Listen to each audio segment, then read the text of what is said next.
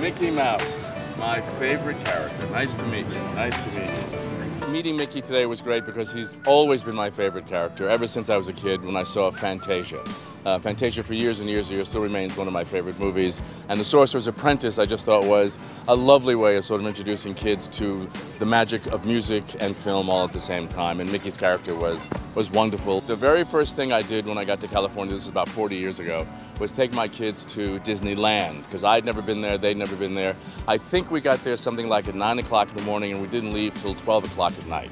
So it was an amazing time for all of us, and it sort of remains one of those memories that we'll always remember.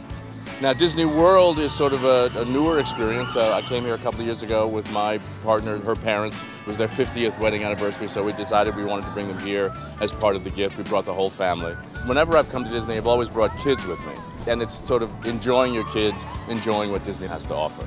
Yesterday we went on Rock and Roller Coaster, and we went on Tower of Terror.